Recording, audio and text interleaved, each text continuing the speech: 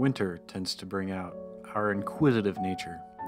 Every year we're plagued by many deep questions regarding purpose in life, our future, the future of the human race, what it means to be fulfilled and live a fulfilling life, and many more. But one question that we all have stands above all the others. Where do bugs go in the winter? Most other animals have pretty easy answers. For instance, mammals tough it out or sleep through it, and birds just fly away.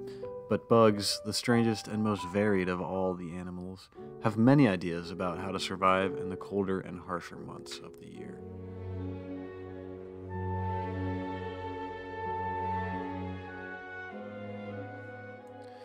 Often considered the most beautiful of the insect world, butterflies and moths are true spectacles.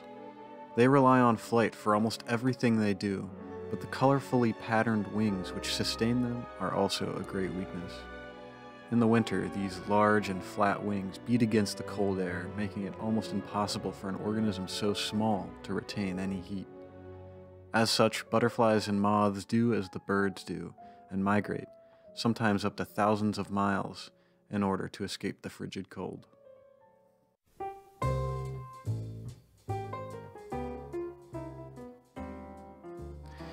Bees live their entire lives in a totalitarian state.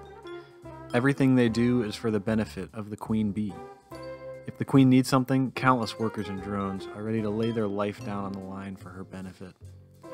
Now, when temperatures drop and things are looking dire, something must be done to ensure the survival of the queen. The bees all gather in a massive sphere with the queen at the very center to generate body heat to keep her alive, and they stay like this all winter long. The bees near the center of the sphere rapidly vibrate their bodies in order to generate extra heat, but the bees on the outside are exposed to the harsh cold.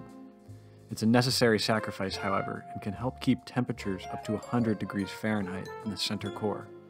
This allows the bees to sustain their queen until winter has ended.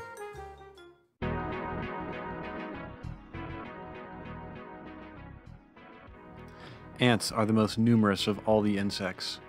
Their numbers are in the hundreds of trillions. And when winter approaches, they must be prepared.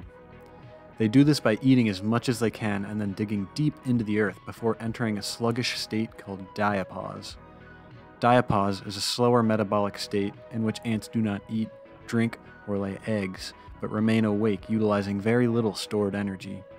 Some species of ants can even convert their body fluids into an alcohol called glycerol, which acts as a natural antifreeze. This allows them to stay alive even in sub-freezing temperatures throughout the winter.